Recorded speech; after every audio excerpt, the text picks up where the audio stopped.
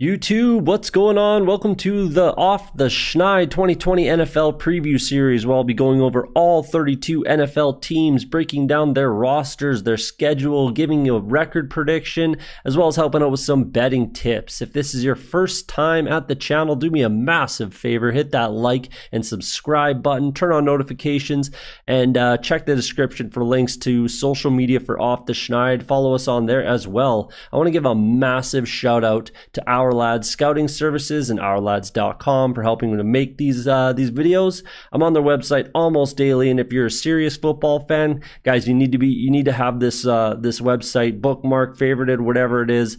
Helps me at draft time, fantasy football purposes, when creating bet slips, as well as DFS lineups. It's your one-stop shop for NFL scouting services.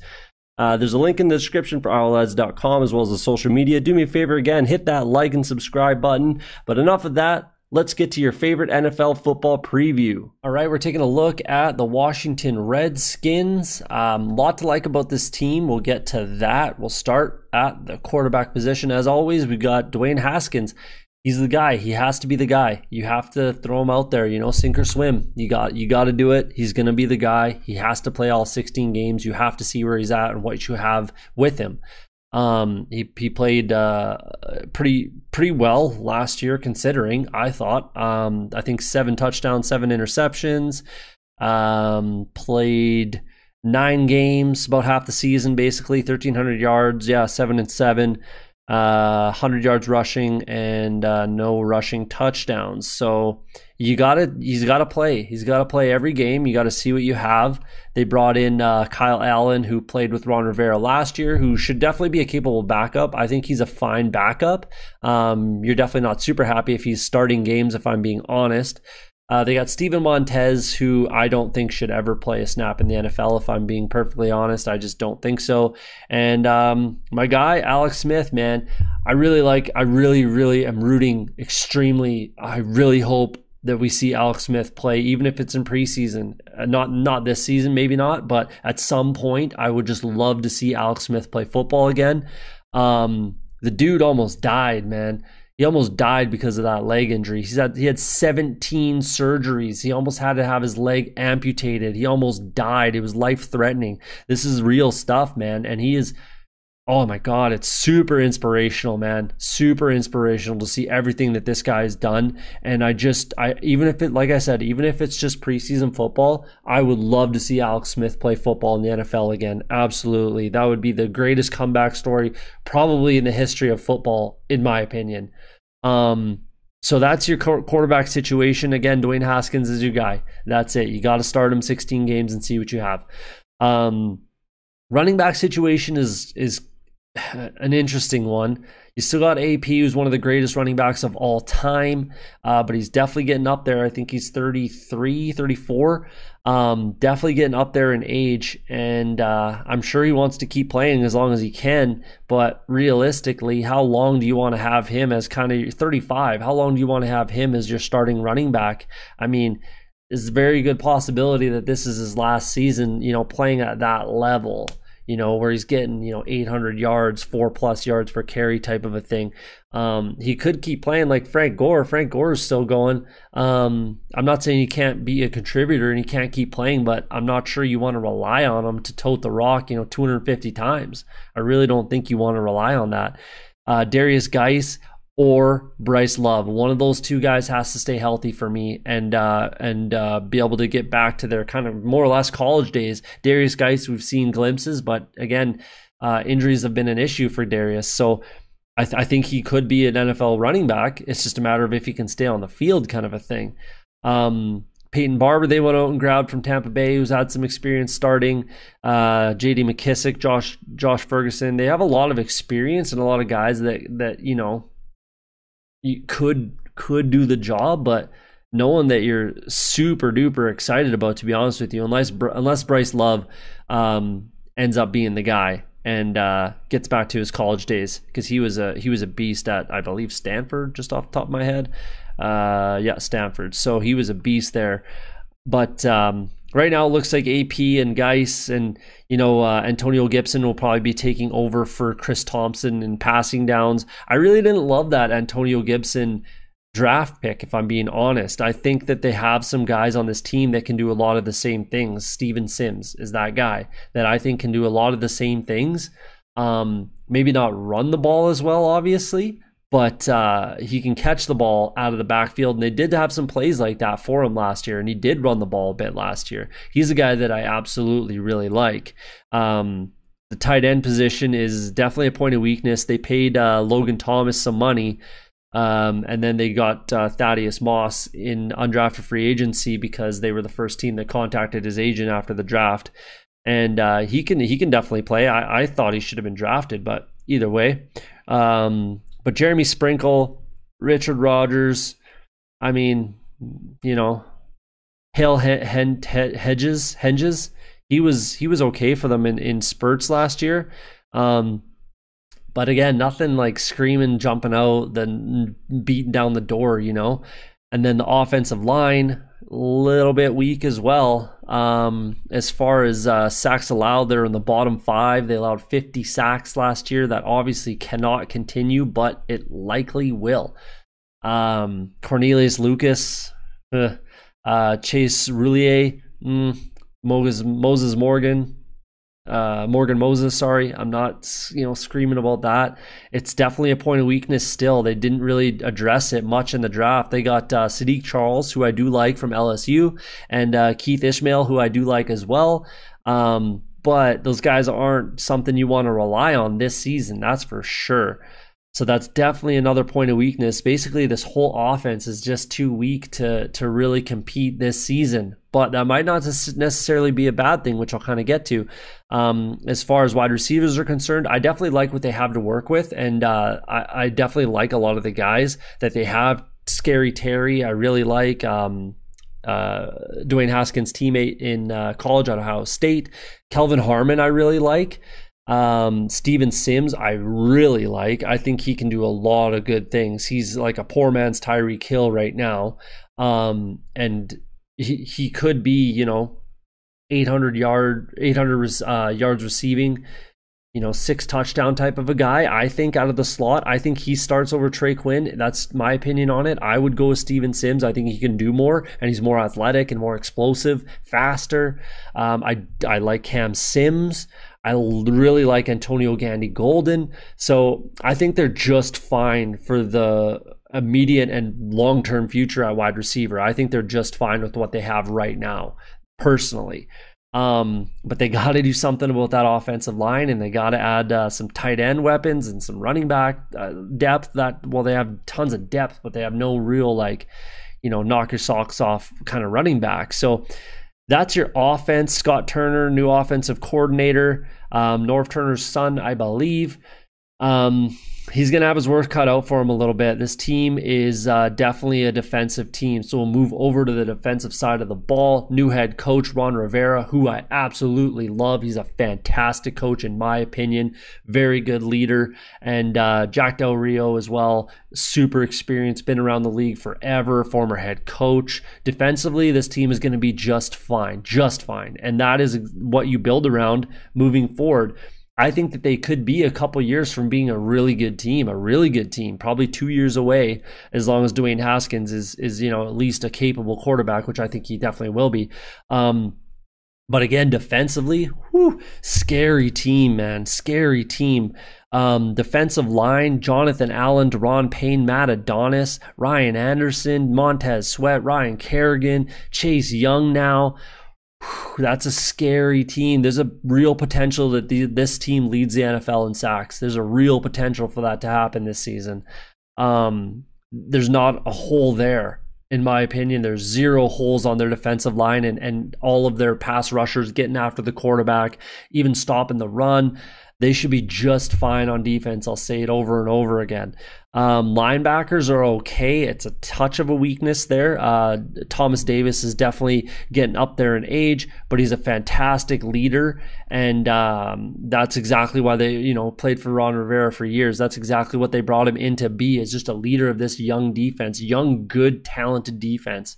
Kelly Holcomb, I think, is fine. Or sorry, Cole Holcomb. Kelly Holcomb, the former quarterback, but Cole Holcomb should be just fine. John Bostic is capable. Reuben Foster's there. We're not really sure where he's at, but again, they have some pieces where they're just fine on defense. And then on the back end, they signed Sean Davis from the Steelers. They got Landon Collins there, who's one of the better safeties in the NFL. Kendall Fuller from the Chiefs, who is really good. Fabian Morrow is fantastic. Ronald Darby they signed. I think they brought back Aaron Colvin, Jimmy Moreland, Craig Stroman even. Like they're looking really good on defense. Really good on defense. It's just they're in special teams too even, but man, it's just gonna be tough for them to score points. Like their defense is just not gonna be able to stop, like the Cowboys, for instance, and the Eagles. They're not gonna be able to stop them when their defense or their offense can't keep up. You know, I mean, to me, this is one of the better defensive units in the league. I love the Redskins defense. I really, really do. But week in and week out, they can't win you games like every single week. You know, not at the clip that they're going to need them to with the offense being so weak. Tons to build around with this team. Tons to build off of the defense. Continue to have that be your kind of cornerstone. Work on that offensive line, and then they're going to be a competitive team in a couple years. I really think so. So there you go. There's your breakdown of the roster. Let's take a look at the prediction and the schedule breakdown for the Redskins. All right, there you go. We got the low, high, my for the Washington Redskins. 13-1 on your money for them to win the division. That might be a little bit generous. Like I said, it's just not. They're not going to compete to win this division. I'm sorry, they're not. Offensively, they're just not there. But give them a couple years. Everybody takes a step forward. They add some pieces on that offensive line, and then I like their potential in a couple years. They finished 3-13 last season. That's what I have kind of on the low end. It's possible because their offense is just not there. The defense will absolutely be able to keep them in a ton of games, especially in games against like the Steelers and Panthers, stuff like that. So I think they can definitely pick up some wins. 7-9 on the high side. I think a lot would have to go right for them. To be honest, I don't expect them to be a winning team. And I was kind of touching on it earlier. If you're a bad team this year, if you're the Redskins and you're the worst team in the league, if I'm a Redskins fan, I might not be upset with that at all. To be honest with you, that might be a win. If your first overall selection with this defense that they have, and they're maybe able to add a couple more draft picks and some more draft capital into next year's draft, that might be a very good thing for this team, to be honest with you. Even if Dwayne Haskins is still the guy, which he likely wouldn't be if they're first overall next season, Trevor Lawrence will be on the Redskins. But again, that might not be the worst thing if you're a Redskins fan. You might not be upset with that. I'm just saying, I'm a Bengals fan. I was not upset with them being first overall selection. So it sets your team up to be, especially when you're not that far away. I don't think the Bengals are a bad team, and I think they'll have probably a winning season this year. I could see the potential of that happening for the Redskins as well if they were that bad. And to be honest with you, it's possible that they are the worst team in the NFL. I'm not sure if they will be or not, but again, it might not be the worst thing if they are, if you're a Redskins fan. So let's get into their schedule. Week 1 against the Philadelphia Eagles. The Eagles have to win that game if they want to be a playoff team. I think that they probably do get that win, even though it's in Washington. The defense won't be able to steal games that early in the season, I don't think, especially against a really good team like the Eagles. On the road against Arizona, I like the Cards. They're a better team this year. Their defense is very capable and could be very similar to this team, to the Redskins. So I don't suspect, and their offense is just much, much better. So I expect the Cardinals to probably get that win. On the road against the Browns, I like the Browns there as well. The Browns, to me, are a playoff team. The Eagles are a playoff team. The Ravens are a playoff team. The Cowboys are a playoff team. Their first win might not come until they play the Rams at home. I could see them definitely having a good shot to beat the Rams. I don't really like the Rams this year at all, and this Redskins defense is legit. So I think they got a reasonable shot to beat the Rams at home in week 5, and that might be their first win.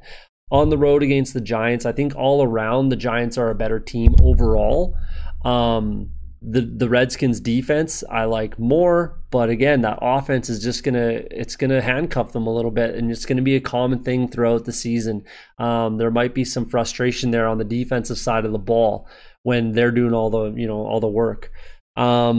Then at home against Dallas, I like Dallas to win that game. They're a playoff team, division contender. Yeah, if you're the Cowboys and the Eagles, you have to beat the Redskins both games. It's just how it has to go. If you're a playoff team, you have to beat the Redskins, home or away, it doesn't matter. Bye week 8, I wouldn't mind an earlier bye week if I'm the Redskins. If I'm a team built like the Redskins and I'm young and kind of inexperienced, a young quarterback, I'd rather have a bye week earlier so I can kind of catch my breath and watch some tape and figure some things out. But I mean, it is what it is. It's not that late. Yeah, you can't really do much about it. Come back off the bye. They play the New York Giants at home. They probably split with the Giants. So I think they got a good shot to win that game for sure. The Giants are a team that they could definitely split with. At Detroit, it's going to depend on if Matt Stafford is fine and healthy. I think the Lions definitely get that win. And then at home against my Bengals, at that point in the season, I think the Bengals will be a better team overall than the Redskins. Defensively, the Redskins are better. Offensively, the Bengals are going to be better, in my opinion. It is in Washington, so I give them a good shot to win that game. I mean, that one is another kind of coin flip for me. Even though it is my team, I'm obviously going to be, rooting for them and everything like that. But the Redskins are a very, very good defense, and they should be able to keep up, and it should be a close game, and one that's winnable. At Dallas, I don't like their chances there. I think Dallas definitely gets the win at home. And then at Pittsburgh, these teams are very, very similar to me, but the Steelers' offense is better than the Redskins' offense. The defenses are very close, and they might just wash each other out, to be honest. But I do trust the Steelers' offense a little more than the Redskins this season, even though I'm not really high on the Steelers at all this season. But even still, I think that they get that win.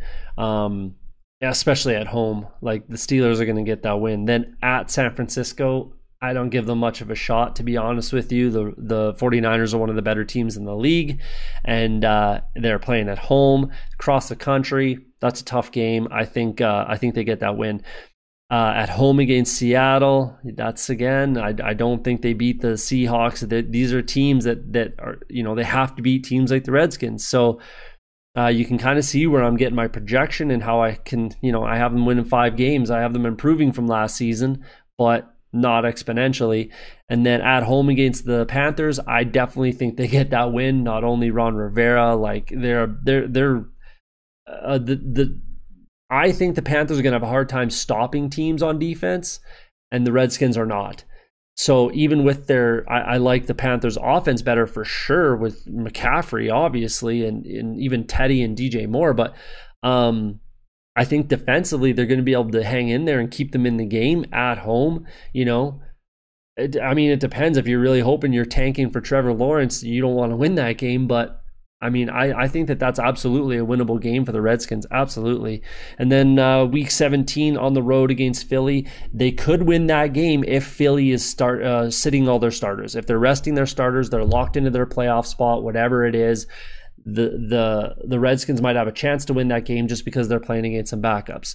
So yeah, you can see where I'm going at with this. If the defense just plays lights out and Haskins takes a huge leap forward, I could see them at 7-9. It's possible, not super likely. Again, the low and mine are a lot more aligned to kind of pull them back a bit, but I don't think the Redskins are far off. And if I'm a Redskins fan, I'm extremely excited about the potential for my team moving forward. And I absolutely love my defense and love my new coach. There's a lot to like with the Redskins, but they're just a couple years away, in my opinion. And we'll see. But there you go. Yeah, there's your projection for the 2020 Washington Redskins.